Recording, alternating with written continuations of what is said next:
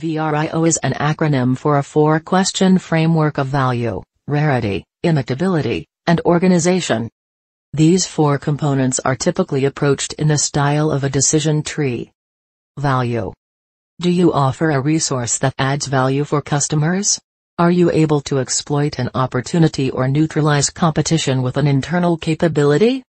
If no, you are at a competitive disadvantage and need to reassess your resources and capabilities to uncover value. If yes, if value is established, move on in your VRIO analysis to rarity. Rarity. Do you control scarce resources or capabilities? Do you own something that's hard to find yet in demand? If no, you have value but lack rarity, putting your company in a position of competitive parity.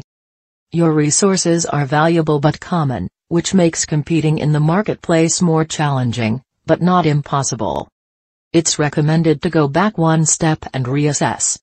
If yes, with value and rarity identified, your next hurdle is imitability. Imitability. Is it expensive to duplicate your organization's resource or capability? Is it difficult to find an equivalent substitute to compete with your offerings?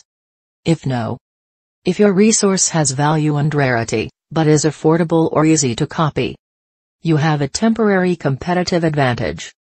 It will require considerable effort to stay ahead of competitors and differentiate your services. Go back one step and reassess. If yes, you offer something that's valuable, rare, and hard to imitate. Now the focus is on your organization. Organization. Does your company have organized management systems, processes, structures, and culture to capitalize on resources and capabilities? If no, without the internal organization and support, it will be difficult to fully realize the potential of your valuable, rare, and costly to imitate resources. Your company will have an unused competitive advantage and will need to reassess how to attain the needed organization. If yes, your company has achieved the ultimate goal of sustained competitive advantage when it has successfully identified all four components of the VRIO framework. A real-life VRIO framework example is Google. There's no doubt that Google is one of the most powerful companies in the world, and its success arguably stems from a sustained competitive advantage in human capital management. If we were to break down Google's VRIO framework from the HR perspective, it might look something like this. Value. Use human capital management data to hire and retain innovative, productive employees. These employees consistently create some of the most popular consumer products and services in the world. Rarity. No other companies are using database employee management so extensively. Imitability. Database human capital management is both costly and difficult to imitate. At least for the near future, companies have to build the software and invest in training their HR staff on the new technology and strategy. Organization. Google is organized to capture value from this capability.